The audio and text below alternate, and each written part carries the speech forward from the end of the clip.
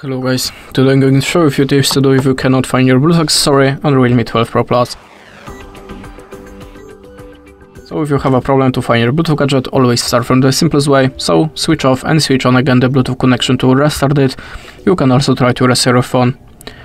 You have to be sure that your Bluetooth accessory has activated fire mode, and how to activate it you will find a manual to your device or maybe on your YouTube channel. So just check it and be sure that your Bluetooth accessory shall be visible for other devices. But it's still not for your phone. Let's open the settings and go to the additional settings. Then swipe down and select last option. Choose the reset phone and select network settings. The Bluetooth is included here.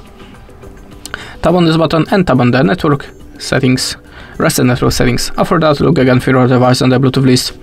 You can also try to upgrade your system, so go to the About device and choose Realme UI. If you have any update, just install it and check for your device again. And that's it. Thanks for watching and goodbye.